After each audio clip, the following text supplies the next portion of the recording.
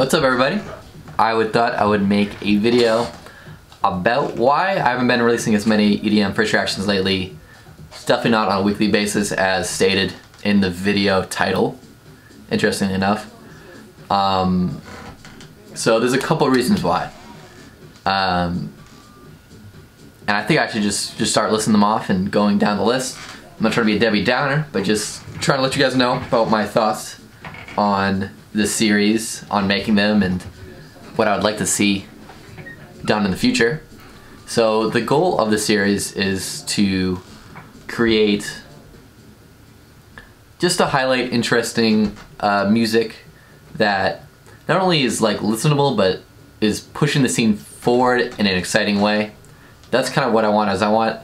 I mean, it kind of is a two-way street where the more exciting and forward-thinking and interesting music is, the better the videos are, but then also the more of that I highlight, the more kind of hopefully perpetuating this really interesting and forward-thinking music, because I think that's kind of how dance music thrives, or any music thrives in that way.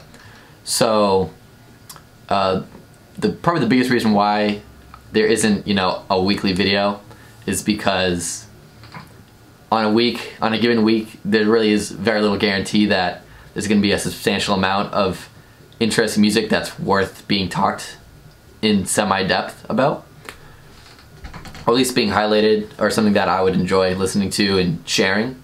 You know, I can, you know, scroll through SoundCloud or Spotify on my own time and sort of, you know, very calmly listening to like songs that are meh and just getting a couple that are decent. But in order to find a really stacked catalog of like 10 to like 15 songs, it could take, you know, upwards of a month to a few months to get, you know, that many songs that are really that sick. Like, and that's fine. You know, not every week kind of like has to have, you know, some crazy amount of music, but just for something that I want to make sure the songs are worth being talked about, worth my time, worth your guys' time.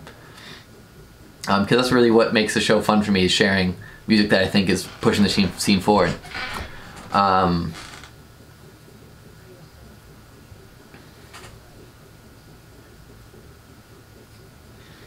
this is particularly true with albums, from what I've kind of gathered over the past year and a half. Like a lot of like return albums, sophomore albums,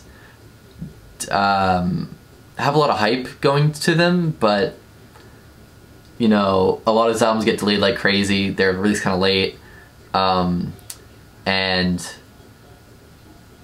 don't know, the hype just doesn't seem to translate into the quality of the project and how revolutionary it kind of can be.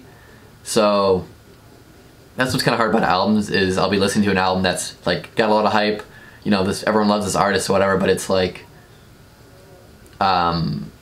you know, it's either what they've done before or they're kind of taking less risks. And that happens quite a bit.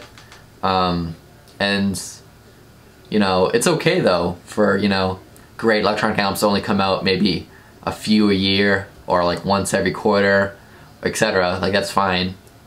But as far as, you know, weekly series, I would need, you know, really exciting, interesting music come out more consistently. And over the course of doing this for a year, that's not really the case.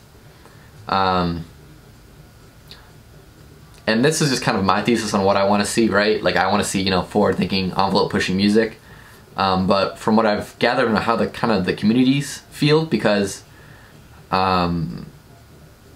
overall I think EDM kind of just has like a bunch of separate communities that kind of stick in their own lane, are pretty niche and loyal to their artists, and they don't really try to mix. They're okay with their artists not pushing the envelope. Like a lot of times you see on threads, either on Reddit or however you might check out music, or even if you go to a concert, it's like, oh, this artist can do no wrong, I like every song this person does. And quite frankly, I don't think that way at all. That's sort of, I mean, but that's the thing, is that's just how I think about things. It's perfectly okay for people to listen to whatever artist has been doing the same thing for X years, and be super into it, right? Like, and the reason why that's okay is because over the course of this year and a half, too, I've kind of been struggling to find like a general consensus of like what's good. I mean, I understand art is subjective, but from other genres of music, particularly hip-hop, which is kind of a pretty big inspiration for why I made the React series, is because of hip-hop reactions. There does seem to be like a general consensus of what's good, of what's worthy to be sort of cherished within the community. You know, people kind of agree universally, even if you like the music or not, you have to respect Drake, you have to listen to Drake's music, Kanye, Kendrick, J. Cole. That's not the case really so much in dance music, especially artists that release music regularly, like, right, like,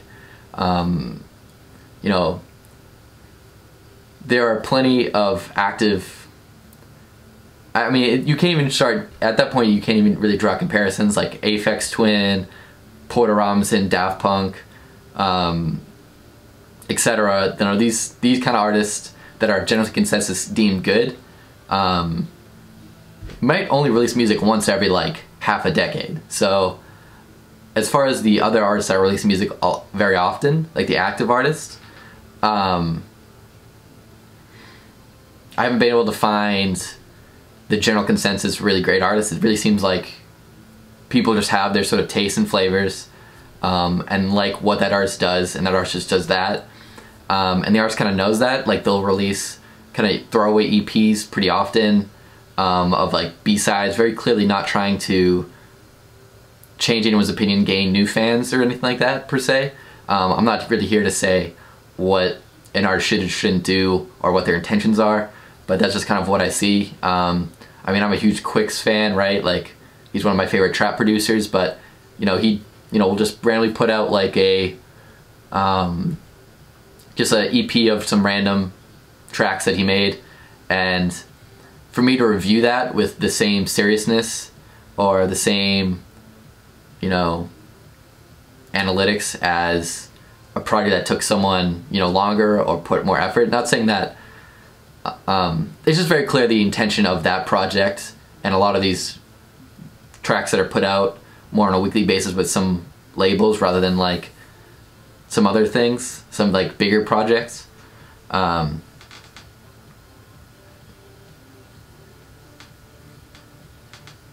But again, like, that's cool, right? Like, I think dance music is a unique way where you can just create, you know, put out a song, you know, every week, every month, that doesn't have to necessarily push the envelope. It just has to be in circulation, played live.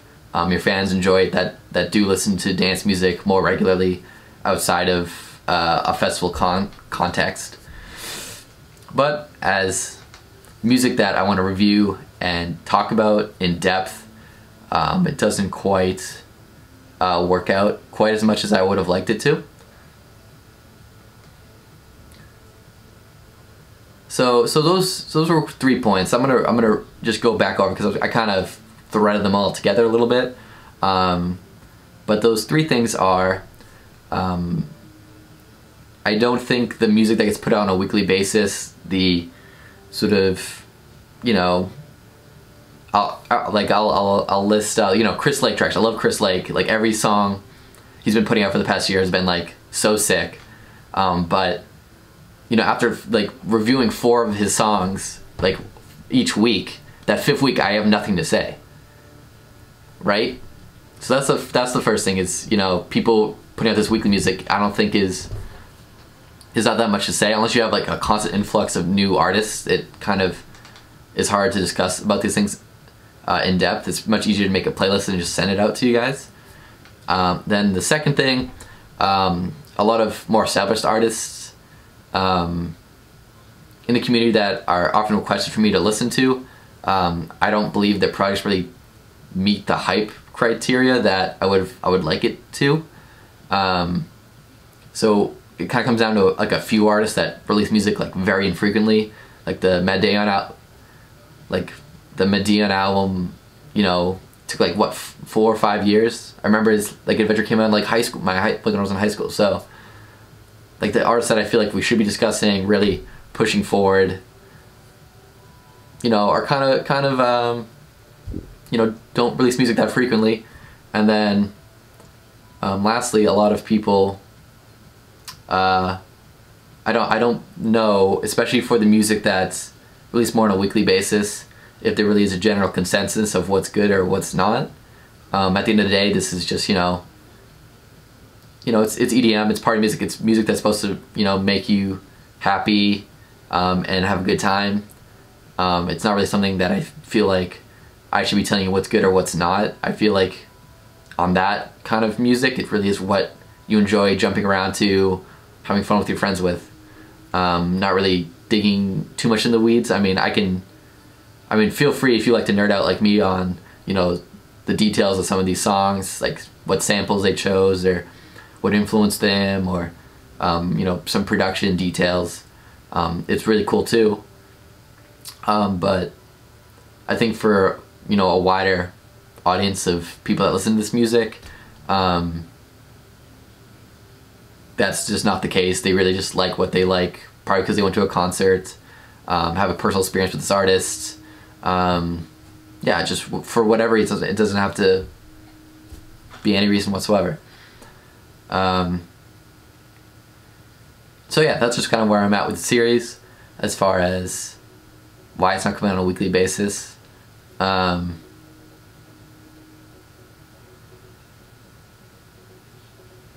So let me know what you guys think about these ideas and thoughts below. I'd like to know what you guys think. So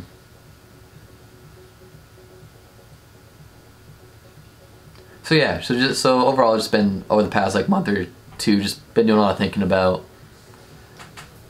you know, what we can do to make this scene better and grow more. But at the same time, do we even need to do that? That's kind of the questions I'm asking.